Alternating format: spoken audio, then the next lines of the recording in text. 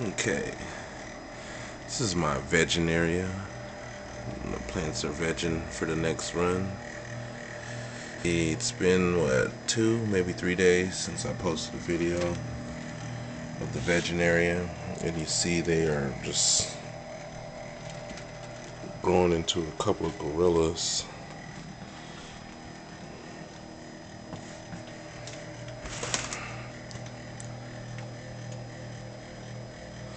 Especially this one right here, this Burmese kush.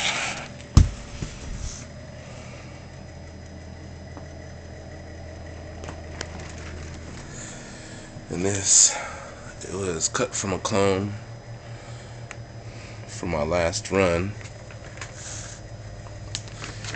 And as you see, she is doing beautiful.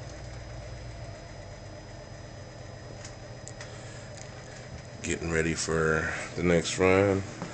Got my second harvest in there drying right now, so as soon as they get good enough for jars, go ahead and transplant this Burmese into a 10-gallon smart pot and get that in the tent. Got my afghani back there. Got sour aliens in here. Got my new addition, the blackberry kush. Can't wait to see what that's gonna turn out like.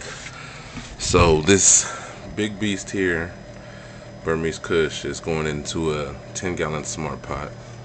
The afghani back there is also going into a 10-gallon smart pot.